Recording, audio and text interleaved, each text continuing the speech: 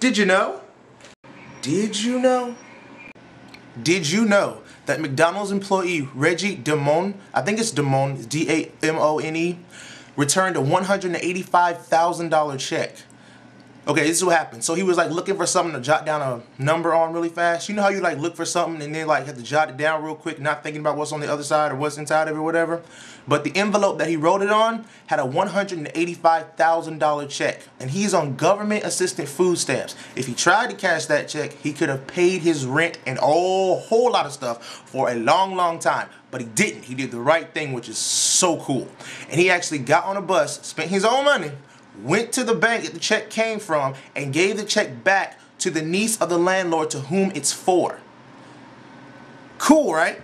And then he says he remembered the words that his mother told him, which were, if you take something, you lose 3 times that amount, and if you do something good comes back to you. And the lady actually gave him $50, which is kind of odd. Well, not really odd, but it was really nice of her to do that. I mean, because he didn't have to do it and she didn't have to give him the $50. But anyway, my other question was, what does your uncle do that he can write you a $185,000 check? Because that's a house. But anyway, just something to know. Later.